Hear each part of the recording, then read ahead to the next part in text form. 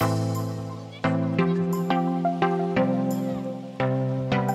name's Ferenc and he is a Saker falcon. Okay, lovely. And obviously you're in the Anglo-Saxon and Viking period as we're concentrating on today. Can you tell us about the relationship with the Anglo-Saxons and Vikings and their birds? Yes. Well, I'm dressed as a Viking era falconer.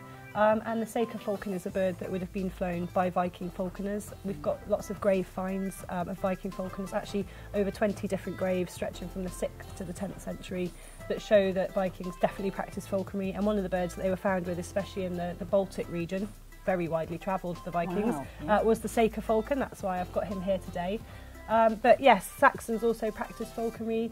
The main difference being that the Saxons very much viewed the birds as a tool, so they could use the birds to go hunting, but that was kind of where the relationship ended.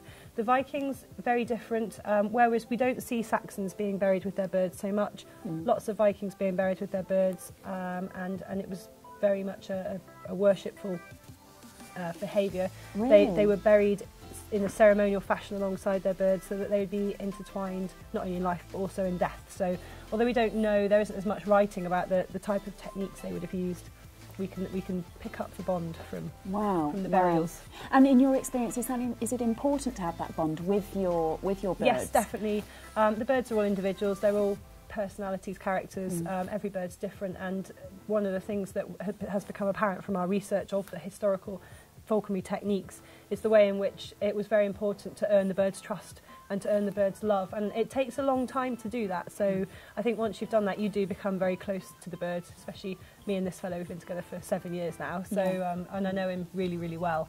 So that bond is something to cherish, and they wanted to celebrate that even in death. So yeah, wonderful. And he's incredibly calm around me as well, which is great. He's preening himself at the moment. Yeah, thank you very much for that wonderful information. Thank you. Okay.